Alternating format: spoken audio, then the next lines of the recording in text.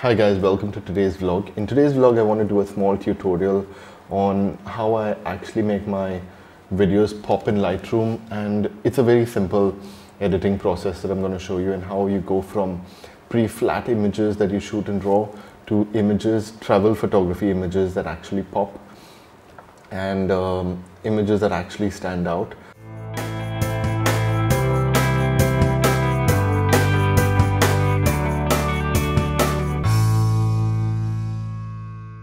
So for this tutorial, I'm going to use Adobe Lightroom, and Adobe's Lightroom is a brilliant software because it's got tons of features, but I'm just going to go through the basics on how to process your travel photography and how to make those videos actually stand out. So let's get straight into it. And I'm going to start by clicking on Lightroom right now and waiting for Lightroom to open.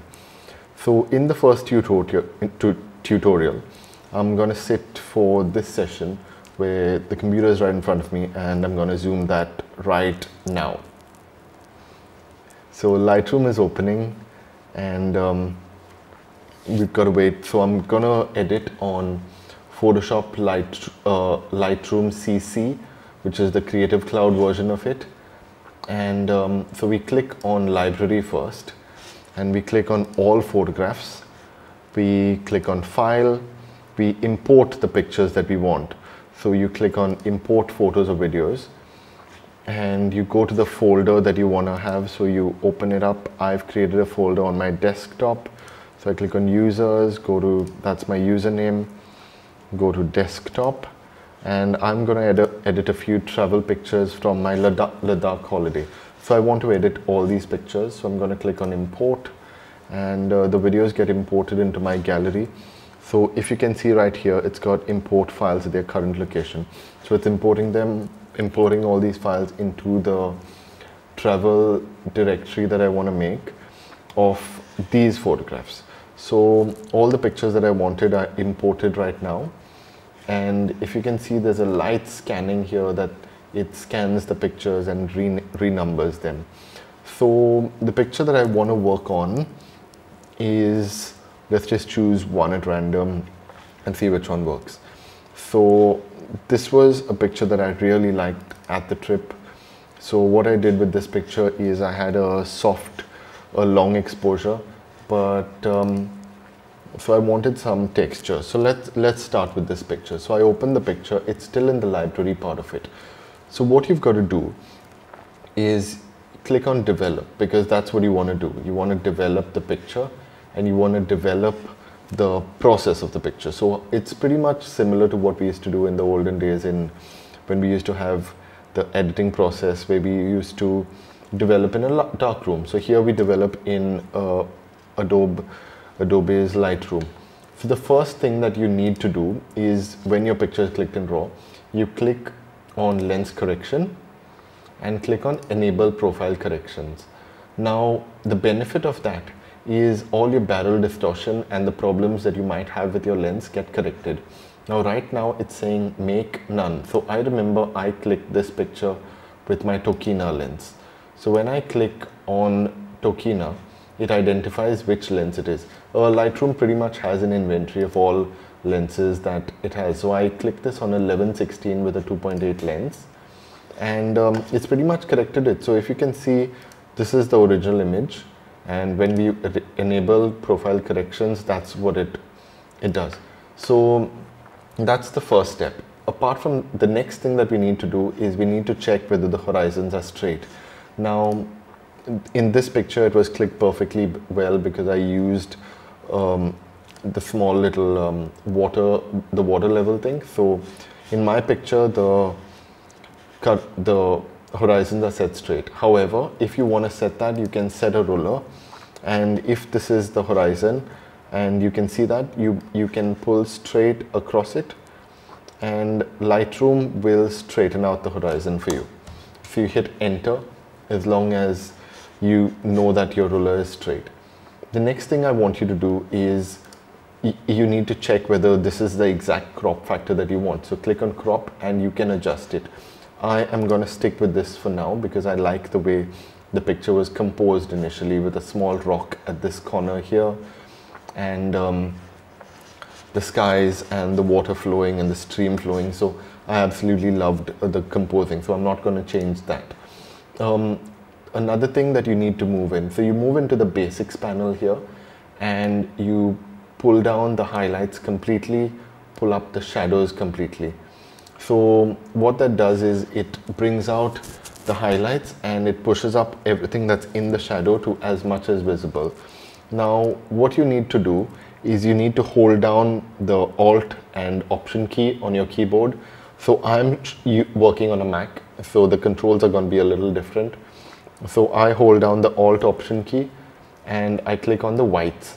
So what I do with the whites and my editing process is I move it till I see a little white, and then I pull back until the white just about disappears. So over here, for the whites, it is at about plus 58.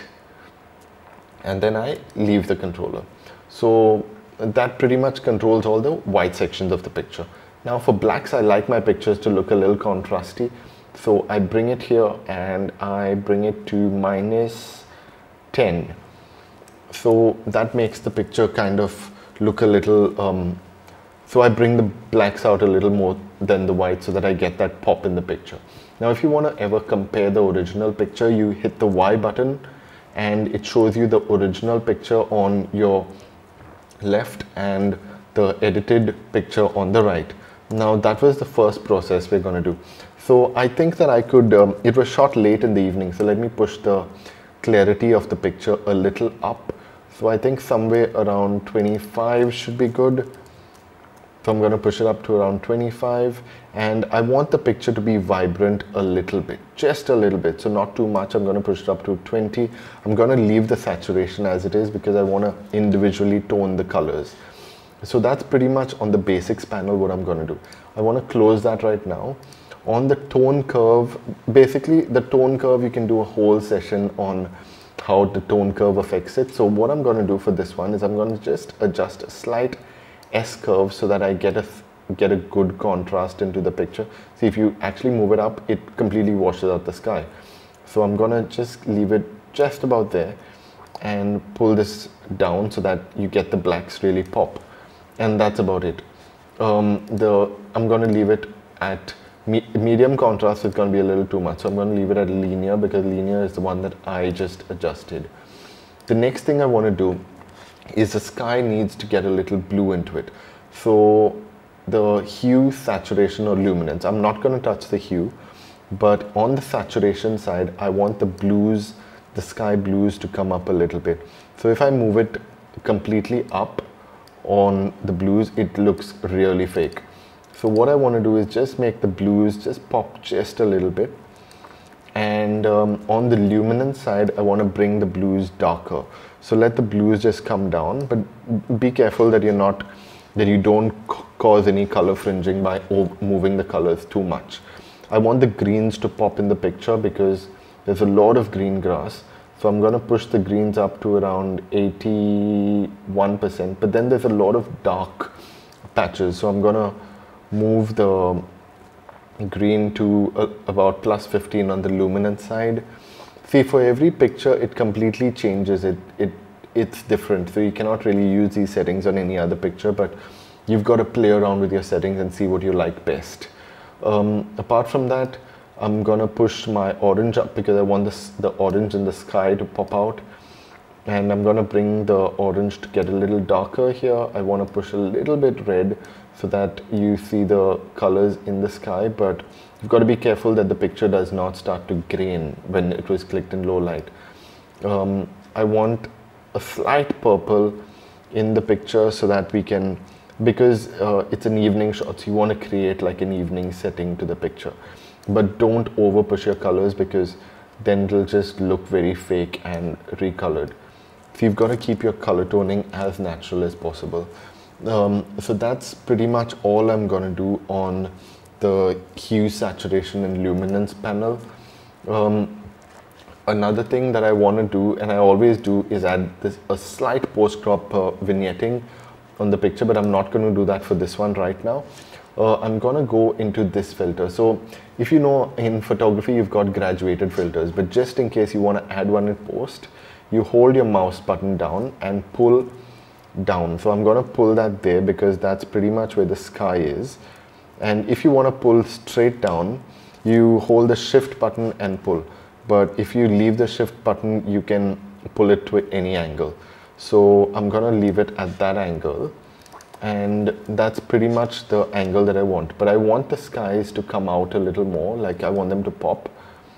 So I'm gonna bring the highlights down, and I'm gonna bring the exposure of the sky just a little bit down, not too much so that it doesn't look bad.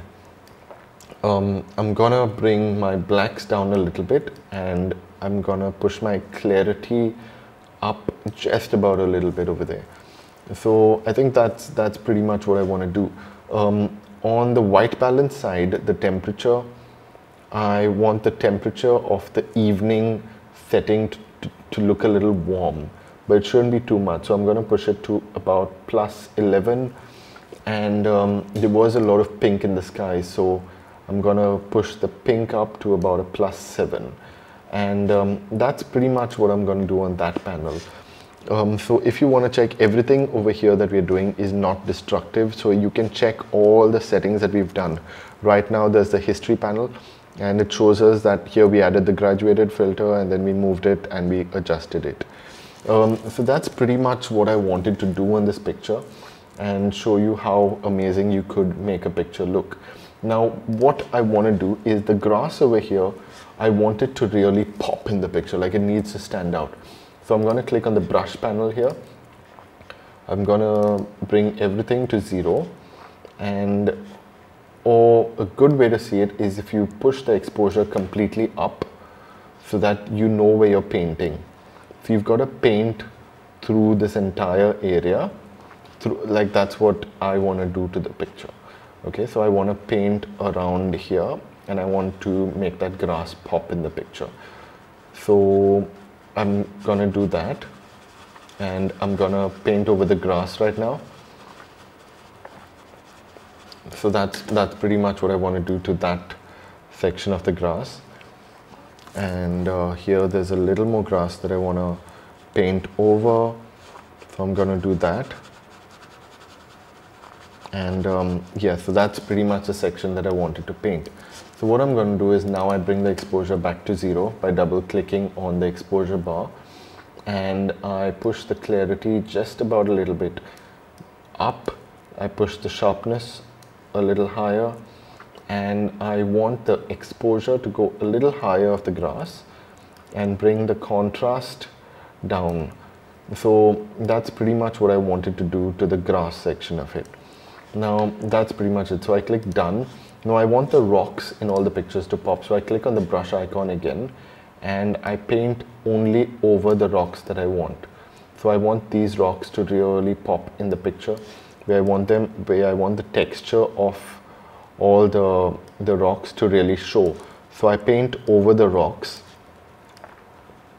and I create that to really pop out in the picture. So what I want to do is increase the clarity of all the rocks and bring the exposure to 0. So if you've noticed, this is how the rocks were, and then I bring the rocks to pop out like really strong out of the picture. So, and then I hit done. So that's pretty much what I wanted to do to the rocks. Now the mountains look a little bit hazy. So what I could do is I could take the brush again and just paint over the mountains a little bit here, and that's pretty much the mountain line that I wanted to paint over. So what I'm going to do right here is bring my exposure back down, and so I want the contrast to come up a little bit of the mountains, but I think it looks a little too blue because I mean it was snowy mountains, so I don't want it to look as much as it is, so that's fine. So I moved that about a little bit, and I want the clarity of the mountains to pop. Now if you move it completely up, you're going to get this white, it's going to look fake. So you need to push it just about a little bit, That's pretty much how much I want to move it.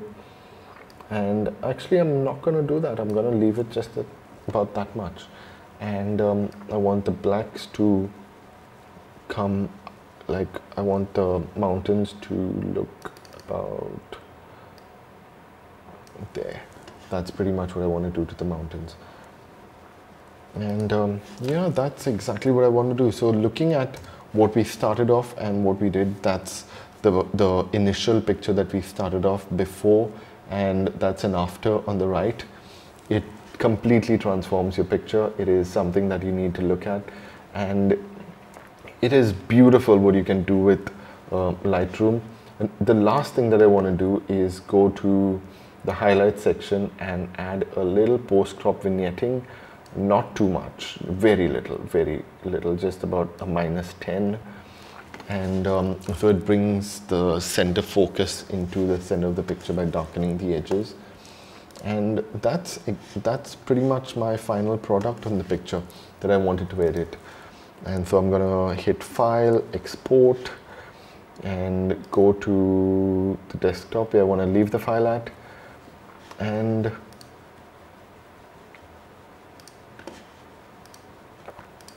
so you get an export file, and the file gets edited and exported. So you have the final export, which will be on your desktop as soon as it's finished. And that is pretty much the long and short of how you edit your travel photographs, or just a couple of tips. I hope it's helpful on how to edit your travel photography and pictures that are clicked in RAW, because I think it is absolutely essential to get pictures that look beautiful and pop like the way they would, because sometimes the camera does not capture that. And I hope you enjoyed today's vlog. If you like videos like this, do hit me a message or hit it up in the comment section. Subscribe to my videos, because I will give you tutorials on photography, on editing, basically daily living, travel, lifestyle, food. And I hope you like the content I post. Don't forget to hit like button and subscribe to our channel. I'll see you in the next vlog. Bye bye.